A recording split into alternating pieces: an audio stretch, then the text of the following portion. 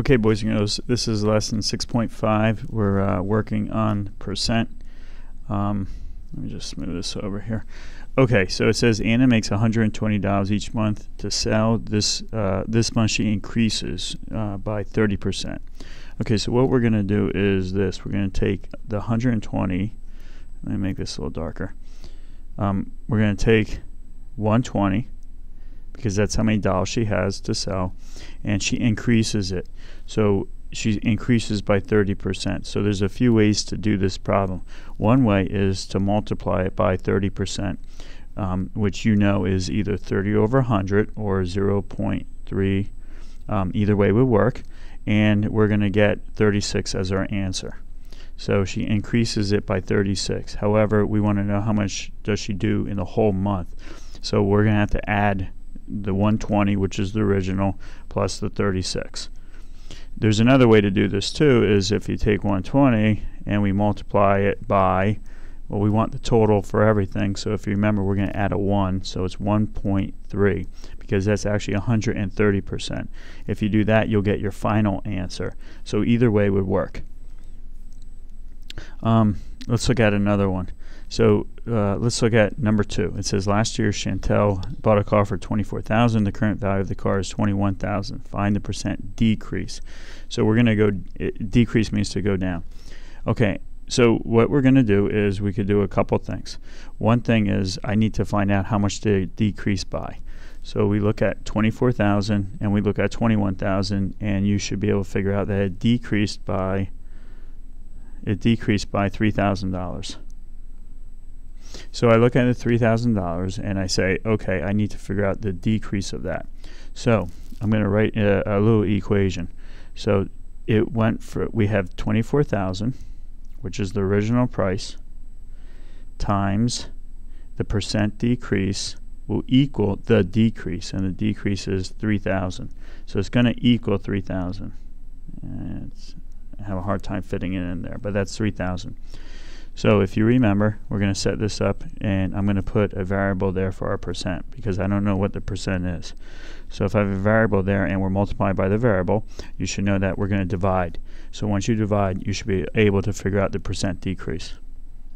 Okay, so for the next one, it says Samantha has had 75 necklaces to sell. By the end of the first week, there were 57 left, and by the end of the second there were 38 left. So we have to find the percent decrease in the number of necklaces by the end of the first week. Okay, to start with. So let's look at this. So she started with 75.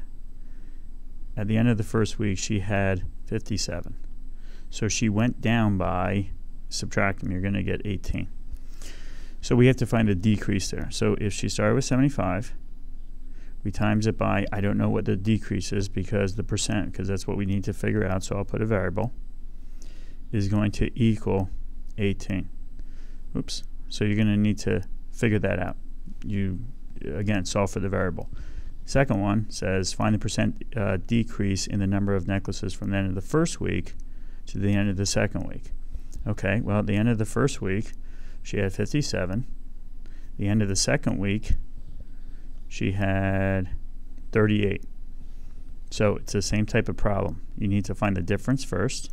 That'll give you the number that it went down by. Then we're going to take 57, because it goes from the first week, end of the first week, to the second week, times it by, we don't know the percent because that's what we're trying to figure out, is going to equal whatever this answer is. And then again, you're going to solve for n.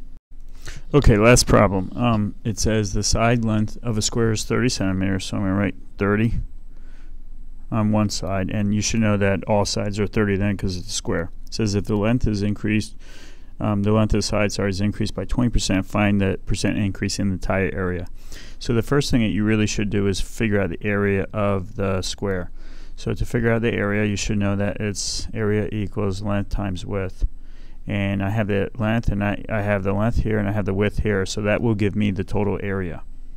So the area is going to be 30 times 30. You should be able to figure that out pretty easily. That's going to be 900. So that's the original square is 900. If the sides are increased by 20%, now we need to find the percent increase in the area. Okay, so we got to find the sides first. So the side's going to be 30 times increases by 20%, which I like to do 1.2 because that will give me my new side. So this is going to be the new side right there.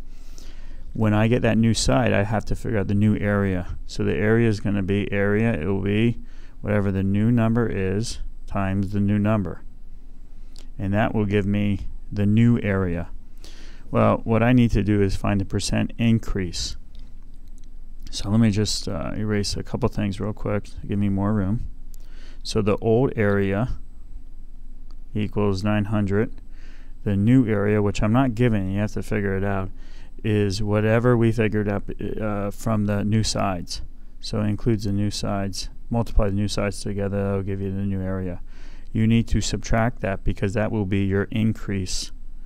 So what we're going to do then is you take your old area, times it by, we don't know what the increase is, the percent, equals this new, the difference between the new area and the old area. So this is going to be the difference between the new area minus the old area. So we'll call this I should just call it difference. Let me just erase that. So it would be the difference between the two areas. Now whatever that number is, again, look, we have 900 times n, so you should know that you need to solve for n, and that will give you your percent.